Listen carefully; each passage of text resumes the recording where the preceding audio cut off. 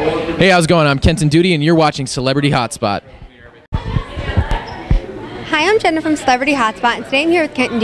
So what brings you here to the screening today? What's that? What brings you here to the screening today? The screening itself. I'm that guy, by the way. Hi. I'm here for contests.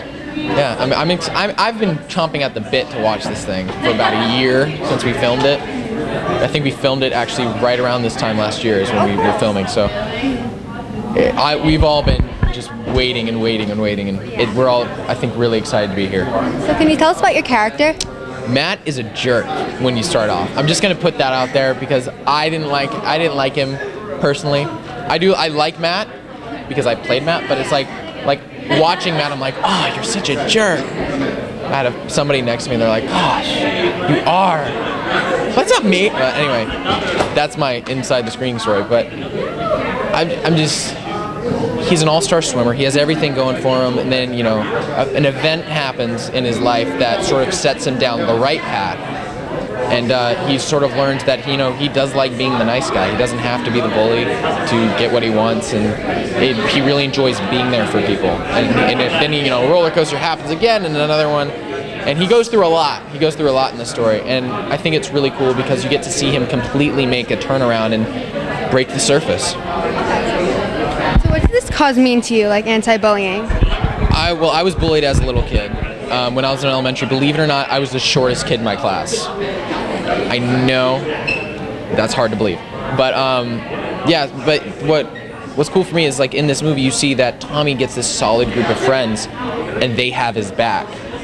And for me, that's the same thing. When I was in elementary school, even though I was getting bullied, I had a solid group of friends that had my back. And there's a scene with Bobby where he's, you know, getting picked on, and we like have this whole day, and that's sort of, and I've gone through that type of thing. Not exactly the exact scenario he went through, but mine was, you know, based on the fact that I had a retainer and glasses, and I had food allergies, and I was small.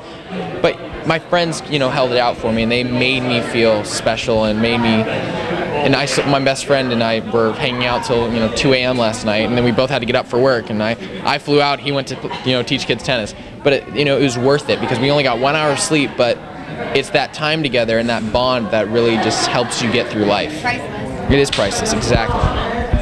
So do you have any other upcoming projects or your music that we know about? Yeah, my music. Have you guys seen the YouTube video yet? So that lyric video is out. I'm going to be shooting a music video for that song soon.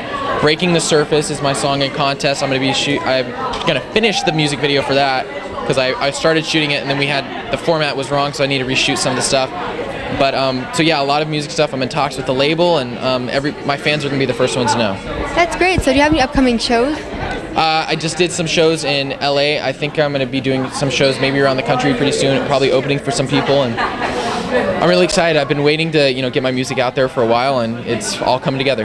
Great. So what was your initial reaction after seeing the movie?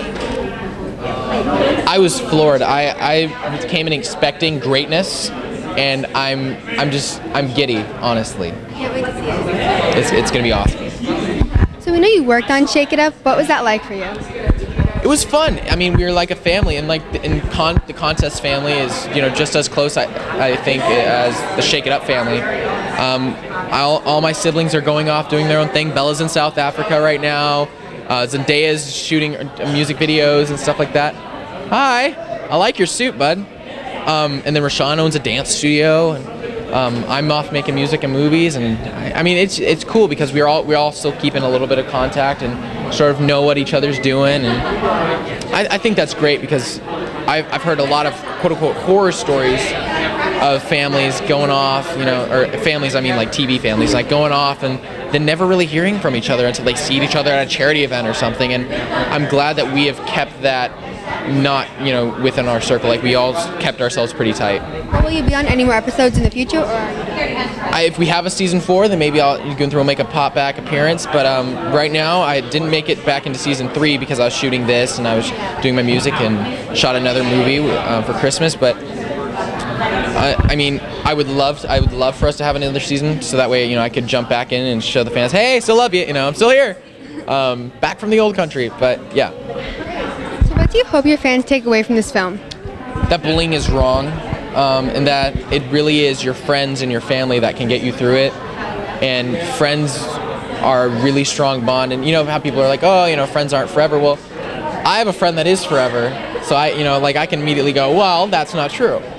And I think Tommy found that as well in this movie, that friends really are his forever, because he didn't have any friends at the start, and by the end of the movie he's got 3 super close friends, and that's something that I don't think he or anybody could really trade for the world. That's great. Thank you for speaking with us. Of course, anytime.